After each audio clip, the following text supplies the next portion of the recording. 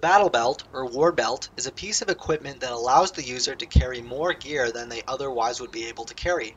It is essentially a thick, padded belt with MOLLE or PALS webbing around the entire perimeter, allowing the user to strap on whatever they may need for those extra games. This includes dump pouches, ammo pouches, water pouches, pouches for spare tanks, EMT pouches, whatever you may need to keep you in the game longer. It is important, however, to not overload your battle belt. Too much weight on the system could cause chafing on the user's hips, especially during running.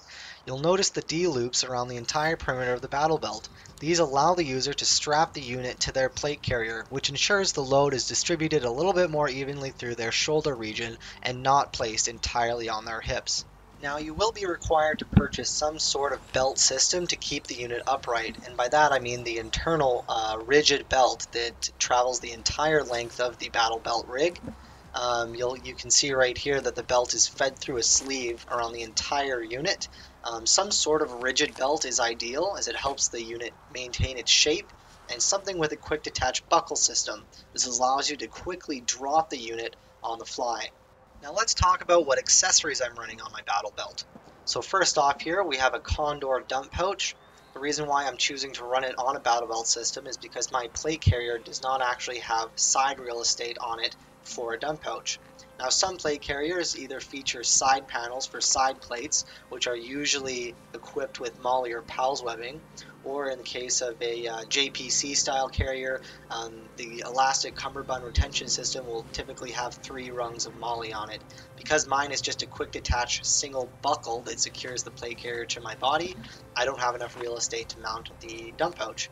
And so this allows me to mount it just behind my left hip for those faster reloads. Now the Condor dump pouch is pretty well priced. Now the only bit of the quality that can go on it is the top kind of meshy fabric stuff that keeps the magazines from falling out. You can see right there it's the tan color stuff. Over prolonged and heavy use, that component of it can tend to tear, and if it tears enough and the elastic retention system begins to fall out of it, it may do a poor job of retaining the magazines. Now as you can see by this video here, I managed to fit 7 magazines in there. The 7th one is pretty tight. The last one, the 8th magazine, I don't really count it as being able to fit in because it just kind of awkwardly sticks out and doesn't go in all the way here. So I guess rule of thumb is you'll be able to comfortably fit 6 T15 mags in this. You got to be aware though, if you're running larger magazines, it may be a little bit more awkward. You might not be able to fit as many inside of it. So that includes your DAM mags, Milsig mags, and Scarab mags. Moving on, the next piece of equipment I'm carrying is a Condor H2O pouch. Now this thing is awesome. I love this pouch. This pouch I've had 0 issues with. I've been able to play just as hard as I can. I don't use it for storing water bottles, although it will store, one of those large, camping water bottles. But it does quite a few things. So first of all, it provides me with a nice place to quickly stow my squeegee. I just kind of throw it in there through the MOLLE loops, and it does not fall out, which is nice, and it's quick and easy to access anytime I need to do a swab. You'll notice it also has the large pouch on the top here. Now, it will actually comfortably hold 2 13 cubic inch tanks. So what I actually do here is you get those little caps for the top of your 13 CIs. Actually, to be fair with this, you don't even need them because the top is padded and dirt won't be getting in there anyway, so you're not worried about damaging your threads. But you can carry 2 13 cubic inch tanks in there in addition to the one that's on your gun. So if you don't like running a remote line and you like being, just contained with your marker, that's a great way to do so. So here we have the Condor ammo pouch. So this pouch is awesome, allows you to quickly access anything you need, like smoke grenades.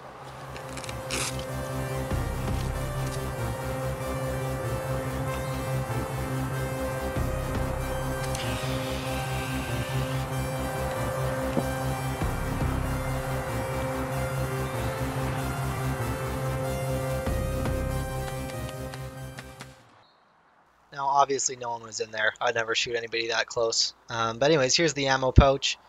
So it's great. Velcro secured on the front, and it actually has a double kind of lid flap system. So that second pouch there, that second lid can be secured via buttons on the inside for extra protection. It has elastic retention for whatever you may need. I like to use this to store multi-tools, smoke grenades, a rag to wipe your goggles if you need so. It can fit really whatever you want. It'll also fit one of those smaller boxes of first strike rounds. I believe those are the 100 round count boxes or 50 round count boxes, but it'll fit one of those in there comfortably for the extra firepower. So this has been my battle belt loadout, and be sure to hang around where you can select the other components of my gear that you would like to learn about.